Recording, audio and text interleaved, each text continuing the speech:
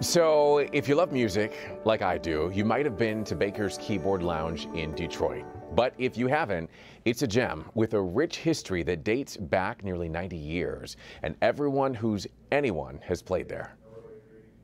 This type of love and respect between listener and musician built what Baker's is today. The soothing sounds of a saxophone playing relaxing jazz music greets guests at Detroit's Baker's Keyboard Lounge. The iconic keyboard bar welcomes guests at the same time. This place started back in 1934 with Fannie Mae and Clarence Baker. This designated historic Detroit landmark and world's oldest jazz club has welcomed some of the finest musicians from all over.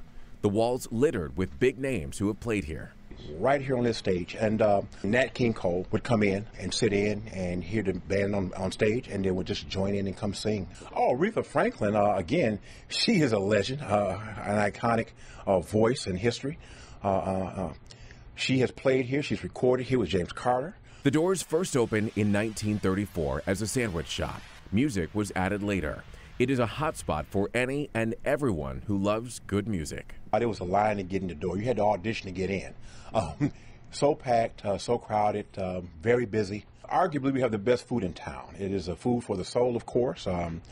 We call it soul food. Hugh Smith now owns Baker's Keyboard Lounge. The original owners passed away. He spent the past 10 years working here and has seen it all. Ladies and gentlemen, welcome to the historic Baker's Keyboard Lounge. For him, Black History Month is not only important, but Baker's Keyboard Lounge is Black history in Detroit. I believe it's important to highlight some of those contributions of Black people to the history of this country. Baker's has been through depressions. It has been through political scandals. It has been through wars. It has been through a bevy of issues and problems.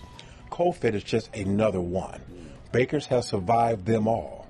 And I just want people to know that we will still stand strong. We will still survive. Survive and continue to make history with the big names who grace this stage. And Baker's is happy to reopen now with some restrictions in place. They are looking forward to announcing new local and national acts in the future, and certainly excited to hear who they will be bringing to the stage. Absolutely. It's such a great gym. Been there Yes. many times. It's just a wonderful part of the history of the music in Detroit.